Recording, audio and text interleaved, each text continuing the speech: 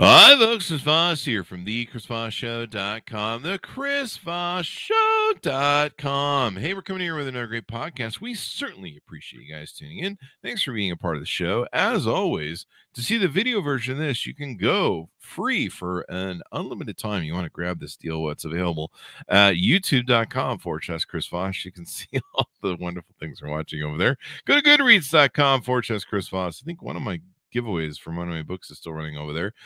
You can go over there and see everything we're reading, reviewing, all the cool stuff that some of the authors that come on the show are doing. Also, go to all of our groups. There's so many of them: Facebook, LinkedIn, Twitter, Instagram, TikTok, all those places the cool kids are going. We're just not on Snapchat yet. I don't know why. Maybe it's obvious. Why not? Anyway, guys, be sure to go over there and subscribe to all the channels and follow us over there. Today, we have an amazing author on the show. His new book just came out October 19th, 2021. The book is called Liberty is Sweet: The Hidden History of the American Revolution. You may have heard of it. It's pretty cool, and it brought you to democracy, where we are today. And we're going to have Woody Holton, the author, on the show today. He's going to be talking to us about the book and all the cool stuff that went into it. Woody is a PhD from Duke University. He's a Mick Cosland Professor of History at the University of South Carolina, where he teaches classes on African Americans, Native America, early American women, and the origins of the Constitution, Abigail Adams, and the era of the American Revolution. Welcome to the show, Woody. How are you? I'm good, Chris. Thanks for having me on. Thanks for coming. I certainly appreciate it. And congratulations on the new book. Yeah. 12 years. It's nice to finish. 12 years it took you to write this book. Holy crap. Yeah. Well, I teach a lot, but and I had my kids grow up during those 12 years, but wow, it's been a fun thing to do at the same time. So give us your plugs so people can find you on the interwebs and get to know you better. Hidden history is the part I'd stress. And for instance, talking about the origins of the revolution, I realized, having taught this for 30 years, why did they rebel? I was asking the wrong question, because it was Parliament that rebelled. The colonists, the free colonists at least, were completely satisfied with their relationship with the British Empire as of, say, 1762. It was Parliament that was dissatisfied, that wanted to levy taxes, that wanted to restrict their taking of land from Native Americans and so forth. So it's Parliament that tried to change things. Wow. And it was the colonists who just wanted to hang on to what they had. Yeah. It's always that government getting in the way. So, so give us your websites where people can find you on the interweb, get to know you better, and then let's get into what motivated you to write the book. So I'm embarrassed to say I don't have a website, but I'm very active on Twitter, and I'm Woody Holton USC, the university, the old USC, the classic, not the one in California, Woody Holton USC. And so, for instance, one thing I have there is a long-running hashtag countdown to 1619. That was my endorsement, in a way, of the 1619 project. And it was 76 quotes of white Americans from the Revolutionary era who were angry at the British for an alliance that they made with enslaved people. So if you go to my Twitter page, you'll find things like that. Oh, that's pretty interesting. So let's see. What motivated you to write this book? I mean, you're just like, I really want to write something for 12 years, or? Yes, exactly. So people would leave me alone. No, there are great histories of the revolution, and there are great history of women in the revolution, and Native Americans, African Americans, but they tend to be really separate. And more recently, historians have had a chapter in the back on blacks and a chapter in the backs on indigenous people and so forth.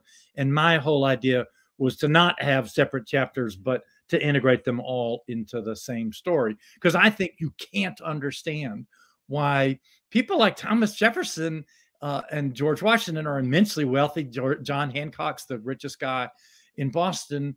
Those aren't the kind of people who usually start revolutions. So why did they start revolutions? Well, one thing you need to understand to why they did that involves Native Americans, because it was indigenous people who sided with the enemy, that is the French, in the previous war. And the British government said, we don't want another war against the Indians. And so in 1763, the British government drew a line along the crest of the Appalachian Mountains saying, to white settlers like Jefferson and Washington, who were more land speculators than settlers, you can't go west of this line because that's going to stop the Indians from going to war with us. And the line pissed the colonists off, but what even more pissed them off was to enforce the line.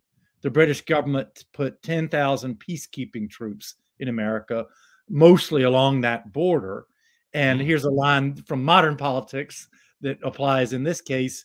The British government essentially put a wall on the western border and thought it would be reasonable for the colonists to pay for it. And that's they pay for it too. Well, the Stamp Act, if people know anything about the American Revolution, they know no taxation without representation.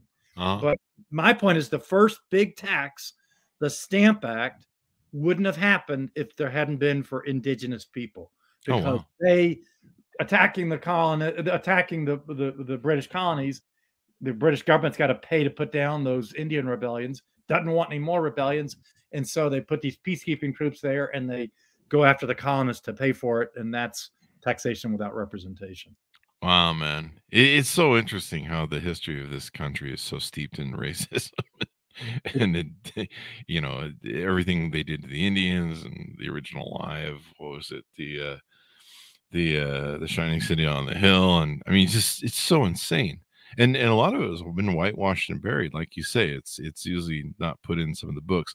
I do remember the Stamp Act, though, learning that in school. I guess I did learn something in school. Good for you. But see, I want your children and grandchildren, when they learn about the Stamp Act, to learn, and I'd go this far, if there had been no Native Americans, there would have been no Stamp Act, because that's where the money was going to, was to pay for those peacekeeping troops on the frontier. Wow. And so was that before or after the Boston Harbor thing? And Boston Tea Party was on December 16th, 1773. And by the way, it's also a Native American story, because I bet you did learn in elementary school that the guys who poured the tea into the harbor dressed up like Indians. Yeah, they were trying to put off that they were, I remember. Well, and they weren't actually, the textbooks say they were trying to disguise themselves as Indians. That's not true. They did blacken their faces, as anybody doing a crime might do. But the real reason that they portrayed themselves as Indians and stuck feathers in their hats and all that was that for them, Native Americans represented perfect freedom. And so that's one of the wonderful ironies of the revolution, or you could say horrific ironies, is that at the same time that they're swiping Indians' land, as you talked about, they're also admiring the Indians as the symbols of freedom. And in fact, in cartoons in Britain, both pro-American cartoons and anti-American cartoons, their stand-in for the Americans, the allegory for America, was almost always an Indian. Really? Yeah, that stood for America. And there was a lot of, there's a noble savage myth that runs alongside the savage myth that I'm very sorry to say that our Declaration of Independence, it says a lot of beautiful things, but it also talks about the merciless Indian savages whose known rule of warfare is the indiscriminate butchering of women and children. I don't remember the details of that part, but the money phrase is the merciless Indian savages. And so they are really part of the story in all kinds of ways, both as protecting their homelands and also as these representatives of freedom. Freedom, you could say. I think it was, we had an author on the show that talked about, I think it was Andrew Jackson. Wasn't he the crazy one? And a lot of them were crazy, but he was a crazy Indian hater for sure. Yeah, and he had they called it the mountaintop, and he even gave the speech, I think, from the floor of the Congress, where he was like, it was something about the mountaintop, and it had to do with basically a eminent domain that white people thought they had, and Indians were, lesser human beings, or not even human beings, and therefore it gave them reason to just kill and plunder and take whatever they want with their land. It was really extraordinary, some of the horrific stuff that we did in the history of this country, and what motivated the creation of this country. Yes, but I'm also going to give you a yes, but on that, Chris, because for me, that's certainly true, but the more exciting, because not so well known aspect of this, is that all of these groups, we haven't talked much about enslaved people. 1 in 5 residents of the 13 colonies that rebelled were enslaved. And we're now starting to talk about places like Monticello and Mount Vernon, not as plantations, but as what they were for the majority of the people who lived on them, slave labor camps. But my point is not that. That's certainly valid. But my point is to see that they were not just victims. African Americans, Native Americans, we can talk about women, are not just speed bumps, but they're actually affecting things. So can I give you another example of sure, yes, please. So there was a guy, the Declaration of Independence, July 4, 1776. I've heard of it. Here's sort of a bar bet question. Who was the first person to quote that phrase, all men are created equal? And the answer is Lemuel Haynes, who was a black man serving in George Washington's Continental Army. In 1776, he wrote an anti-slavery pamphlet, and he was looking for an epigraph. I don't know if you use epigraphs in your books. I don't, but a quote at the start to set the mood. And he was looking for a good phrase, and that's when the Declaration of Independence came out. And he says, "Oh, this is perfect," and he thereby became the first person to quote the Declaration of Independence. And here's why that's important: hardly anybody else was quoting that part of the Declaration. They saw the Declaration of Independence, to use a loaded term, as a secession ordinance. It's really a foreign policy document saying that these 13 nations, from New Hampshire down to Georgia, which have been part of the British Empire, are now going to break off that alliance and form their own alliance with each other. So it was justifying the right of 13 nations to break off from their bigger nation of Britain. Foreign policy. What Lemuel Haynes did was start a process that shifted the focus of the Declaration from secession document to Universal Declaration of Human Rights. And in fact, the vast majority of the people who quoted the Declaration of Independence for the rest of the 18th century were abolitionists, people fighting slavery, whether they were African American, like Lemuel Haynes, or many people have heard of Benjamin Banneker, who also quoted it, but also quoted not the secession phrases like the whites were doing, but quoted created equal. And also white abolitionists did that as well. And later we get women's rights activists. They quote created equal, and they transformed this document, which Lincoln said, if they hadn't done this, this would have been wadding on the field, just wasting paper. Because, they got their independence. So who needs the document? It was anti-slavery people, black and white, women's rights activists, male and female, who transformed the Declaration into this Universal Declaration of Human Rights. Wow, that's pretty amazing. I mean, because there's a lot of people who talk about how in the Declaration of Independence, or I'm thinking of the Constitution, when all men are created equal, aren't they? When they give the power to landowners. It gave. Well, this is something that I'd like to talk about, which is the incredible gap between the principles and the people. So I think we must, all of us, black, white, anything, must love what Jefferson wrote. All men are created equal, especially after Elizabeth Cady Stanton revised it for the Seneca Falls Declaration in 1848. All men and women are created equal. So we love the writings, but you kind of have to hate the guy, because when he wrote those words, over the course of his lifetime, he owned 600 people. And unlike some of the other founders, Jefferson constantly made it clear that he knew that slavery was a tremendous evil. And his fellow delegates in Congress knew that too. One way you know it is that they refer to slaves a lot in in fact, in their sort of capstone grievance, but they never used the word. And they were more likely to refer to African Americans. Of course, that term didn't exist, but they were most likely to say Negroes or blacks or slaves. None of those three words is in either the Declaration or the Constitution, but they are in the records we have of the conversations that led to those documents. And so, what are we going to do about the blacks this? What are we going to do about the Negroes that? What are we going to do about the slaves this other thing? But then when they wrote the document, they wrote around those terms because they didn't want to advertise the fact, here we are proclaiming freedom in the Declaration and establishing a government in the Constitution that would have the Three-Fifths Clause, that would have the Fugitive Slave Act, that and so forth. They didn't want to acknowledge that a whole lot of it was about keeping enslaved people enslaved. So did they foresee that? Because I know there was a lot of arguments at that time going on about slavery and anti-slavery and stuff.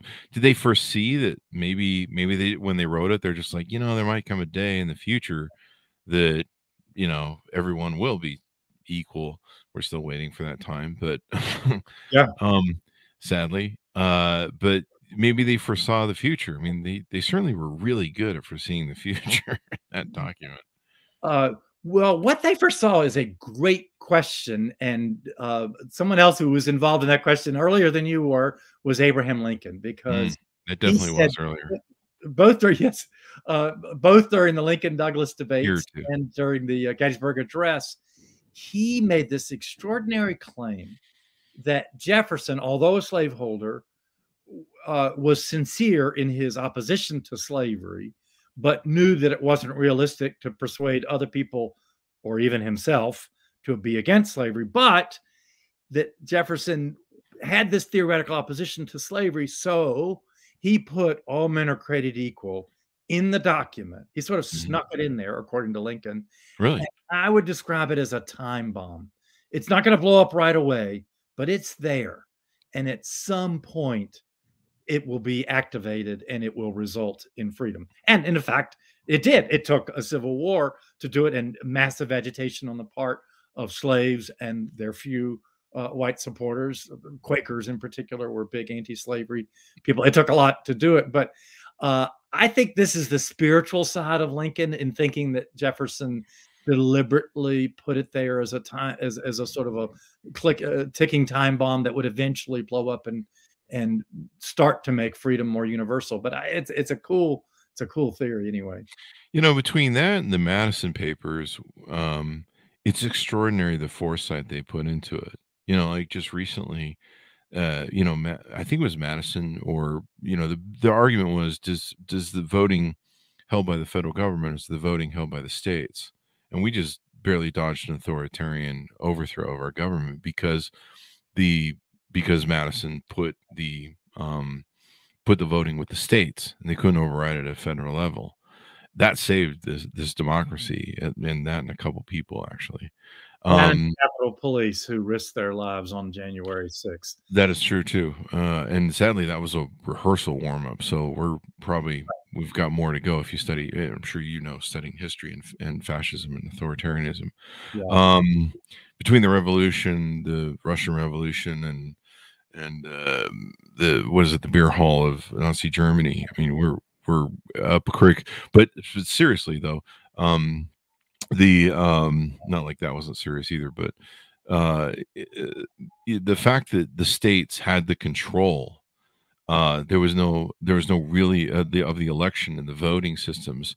And to my understanding, Madison put that in there on purpose because he foresaw the future of someone at a federal level seizing power and taking control, which is now being rechanged in different GOP states. But at least at that level, but at least there's still semblance of states that aren't insane. But yeah, it was interesting, like I say, how much foresight they had to see 250 years in the future, roughly. Well, Madison wanted to go even further. He was actually disappointed with the Constitution as written, because the biggest thing he was two things he was disappointed about. One, he was from a very populous state. Virginia was the most populous, and so he wanted the Senate, like the House of Representatives, to be apportioned according to population.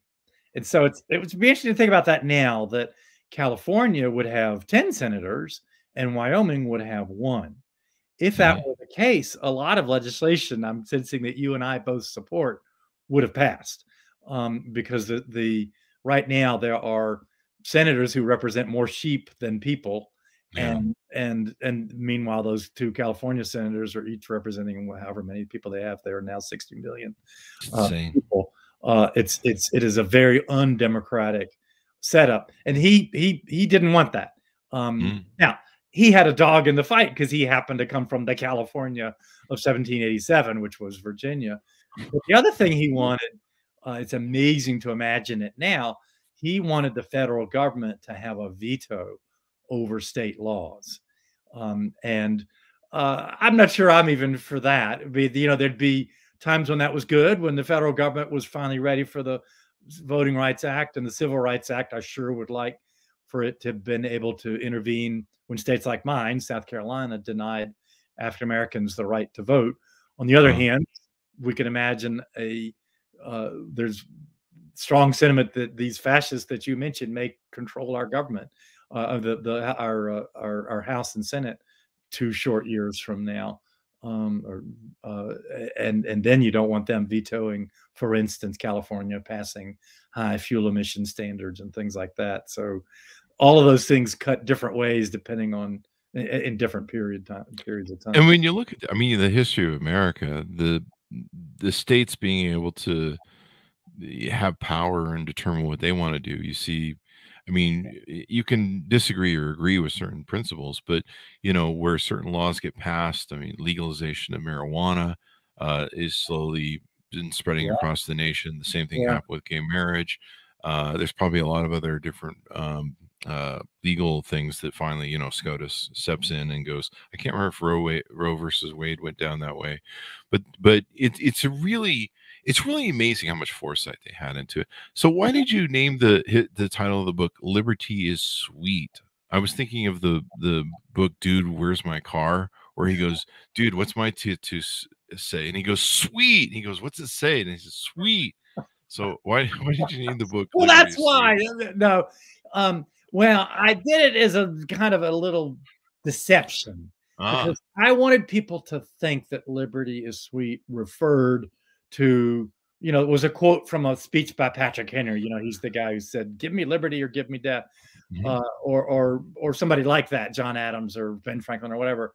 What it actually is from, though, is a letter written to George Washington when he was commander-in-chief of the Continental Army, and it's from the man who was running his slave labor camp, Mount Vernon, in the winter of 1775, 1776, saying, and it was his cousin running it. He says, George, we got a problem because you're for the revolution and I'm for the revolution, but the governor of Virginia is loyal to the crown and he's assembling his own army.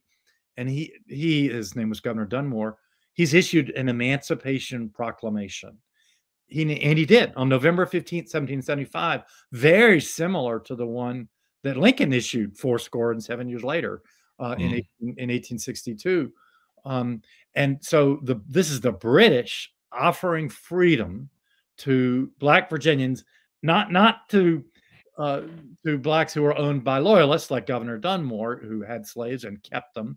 But if you're owned by George Washington or Jefferson or any of the other patriots, and if you run away and if you can get to Governor Dunmore, he's going to put a musket in your hands and he's going to free you for fighting for your king. And so a lot of people were already talking about running. Ultimately, quite a few people would run from Mount Vernon. Thousands nationwide of African Americans ran to the British and got free that way. So when Lund Washington wrote George Washington that winter saying, he said, "Oh, a lot of your slaves and even some of your servants are talking about running away. Liberty is sweet." So the point is that liberty is sweet for Jefferson and Franklin and Hancock as they rebel against the British, but liberty is also sweet for enslaved people as they run away from Jefferson and Washington and the other enslaving sons of liberty. I love the details on this because I just kind of got I don't know why, but you kind of get in at least when I went to school, I'm not even sure they get taught history anymore, but when I went to school, they kind of gave you this flowery version of it. Yeah, a bunch of people were against taxes and they did this thing and they're like, yeah, screw the British, because they're, I don't know, they got bad teeth or something, I don't know. And they're just like, yeah, we really like tea a lot, and so yeah, we're just gonna go start a revolution. And then the Beatles wrote a song about it, and that was it. Reality is so much more interesting than this cardboard. Yeah, I got that version in elementary school as well, and I think they're actually doing much better in high school now. I talked to a lot of high school teachers on Twitter, and they're doing some pretty cool stuff. They use Howard Zinn's book, People's History of the United States. But this leads to something that I want to make sure that your listeners know about, which is there is a massive effort going on to suppress this more nuanced and open-ended view of the revolution, because many people in Congress, and including the former president when he was in power, who really want to go back to the hero worshiping version, and see history as a form of indoctrinating kids. For me, history is not a series of dates; it's a series of debates. That is, the best high school teachers, and I think you can even do this at younger levels, are getting their kids into debates. So you mentioned the Boston Tea Party. We could talk about the Boston Massacre 3 years earlier. Were those troops justified in firing into the crowd? I get my students to do a mock trial, and it's interesting. The jury ends up voting that they were justified. Oh, wow. It would be that I have more mainstream type students, but the crowd was throwing rocks at them. It's the same kind of arguments that you could talk about with Black Lives Matter protest, or this guy in Wisconsin who got off after murdering 2 people at that protest in Kenosha.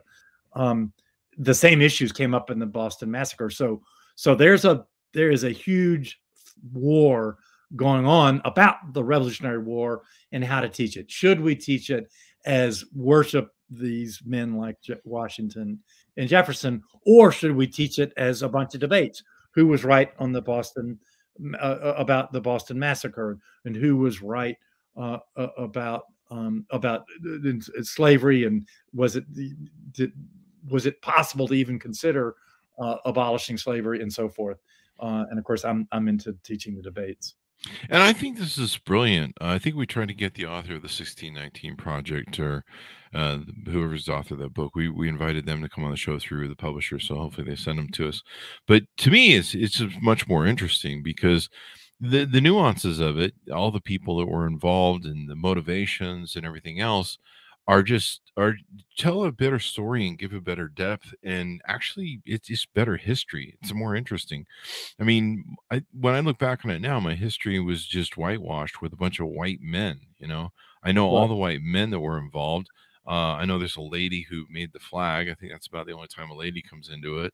And Black people really aren't a part of it. I mean, I'm just astounded to know that a Black person was the person who said, all men were created equal. And he didn't write the term, but he was the first one to quote it, and sort of he's really shifted the spotlight. He and other anti-slavery people shifted the spotlight, turned the Declaration of Independence from secession document into what it is today.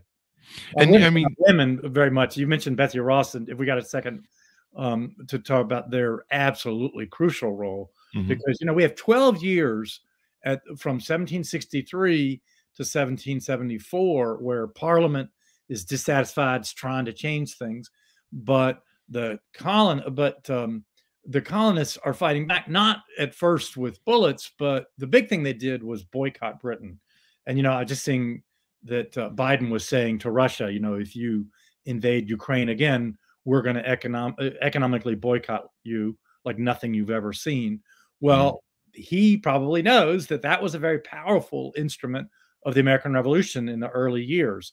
That is, the British put a tax on tea, we boycott tea. The British put a tax on other things, and we boycott. At one point, the colonists were basically importing nothing from Britain. And my point is that none of that would have worked if only dudes had done it, because majority of the tea, which was people were really addicted to that Chinese tea, the majority of the tea was drunk by women. And so we see these fascinating things in the newspaper where a bunch of women get together and sign an agreement not to drink tea. And the revolution is politicizing women, even if they don't want to be. They're getting politically involved. Once they start boycotting British cloth, you need women to spin the thread and then weave that thread into cloth to replace the cloth that they used to import. So women are really crucial to what the colonists are doing. And then once the war gets started, I have a student who pointed this out to me. It's such an amazing point that laundresses saved lives. That every army in that period had lots of women with it. There's a couple of ones that stand out because they dressed as men and disguised themselves as men to enlist as soldiers, but much more numerous were the women who came along. They were wives, or they just needed work and the small rations they could get from the army. But here's my point. The lowliest job in the army for women was laundress. But if you're washing clothes, you're killing lice. And lice are the biggest spreaders of typhus. And after Washington inoculated the army against smallpox, the biggest killer was typhus. So I don't know. This needs to be a bumper sticker. Laundresses save lives. Wow. Everybody, or is everybody? It takes a village. I don't know. Yes. Yeah. Well, these army camps were traveling villages. Wow. I love this. To me, this is more richer history. Like, I would have loved to have heard about this when I was taught in school, because when they taught in school, you're just kind of like, yeah. So they got drunk one day and we're like, yeah, let's start a war with England. And yeah, now we're a nation. So there you go. And you're just like, wow, the Cliff Notes version. But no, I like this deeper, more richer thing, because you kind of always knew it had to be there. I never really gave it much thought because, I don't know, I'm busy. But to me, it's just more interesting history. And I've learned so much by a lot of the authors we have on the show that have talked about this era, all the eras through American history. And you learn it's a rich tapestry of a multitude of all variants of people from all walks of life. And it's not a monolith of white people. It's not a monolith of male people. Or just, the one thing I took away from our history was no one really cared about slavery until, Abraham Lincoln came along. And for books like yours, that's not true.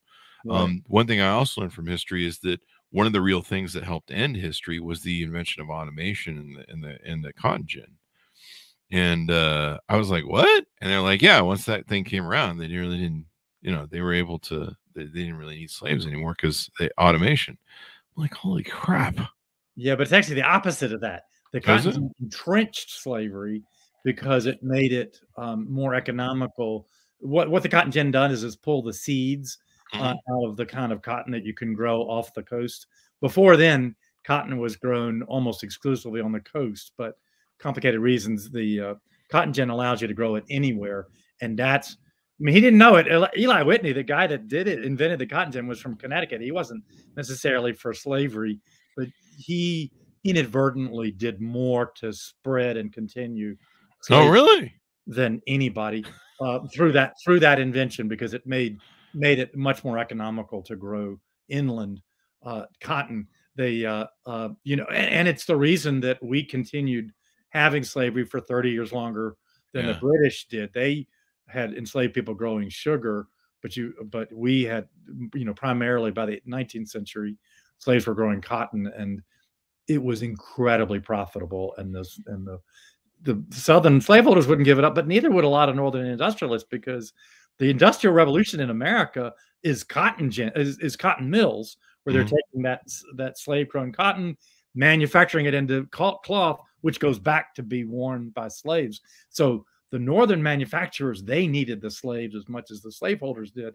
A, as suppliers, and B, as a market. They talked about the Whig Party, but it's really true of the whole American economy as an alliance of the loom, that is the power looms, water-powered looms making cloth in the North. It's an alliance of the loom and the lash, that is the whip that keeps those slaves working. Jesus. Oh, it's extraordinary how the whole circle of economy goes on there and the horrors of it. What are some other things you want to tease out on the book and something you did? We talked about all the people involved in the revolution. We should mention microbes too, especially since we're dealing with COVID. A friend of mine named Elizabeth Finn wrote an amazing book called Pax Americana, but Pax was spelled with an O in that case, because she made the case that the most valuable thing that George Washington did as commander in chief was change his mind regarding vaccination, or they called it inoculation at the time. So smallpox was the biggest killer. And there was a way to never have any chance of getting smallpox, and that was called inoculation. And what they did was take the pus or the scabs from somebody who'd had smallpox, and you haven't had smallpox. They make a little cut in your arm, and they put some of those scabs in there and seal it up, and give you smallpox.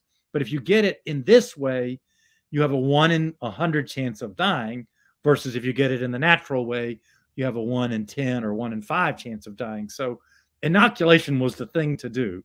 And the doctors urged Washington, you got to inoculate the troops against smallpox. And he kept putting it off and putting it off because he was afraid, well, it's going to immobilize the army.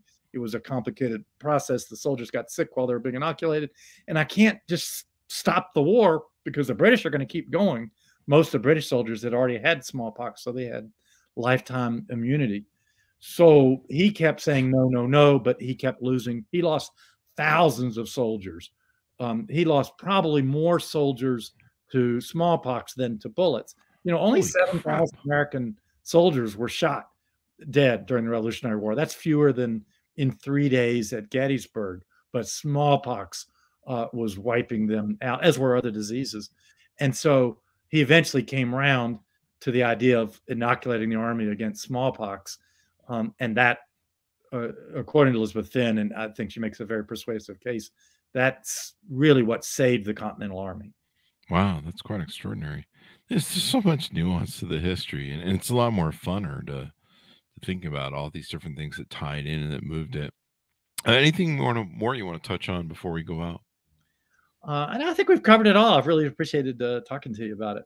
Yeah, it's really interesting stuff. So give us your plugs so people can find you on the interwebs, wherever they. Yeah, the only place I am, unfortunately, is Twitter, but I'm active there. So send me a tweet and I'll reply. It's Woody Holton USC, and the book is called. I know most people are listening, but I'll hold it up for the people watching.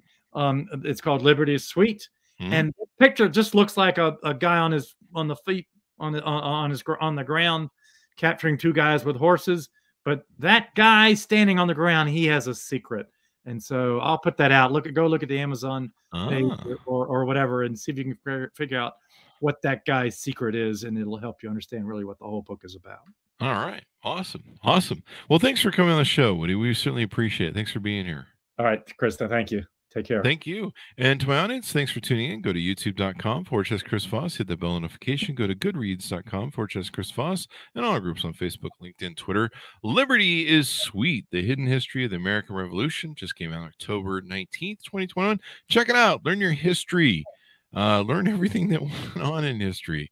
Don't stick your head in the sand like some of the stuff we're seeing right now. You want to learn what's going on and educate yourself so that you're smarter, not dumber. Anyway, guys, thanks for tuning in. Be good to each other, and we'll see you guys next time.